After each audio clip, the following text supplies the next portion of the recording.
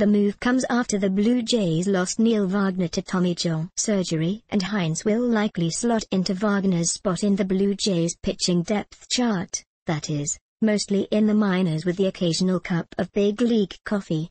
So, basically, Hynes is just the new Wagner. Unless he isn't.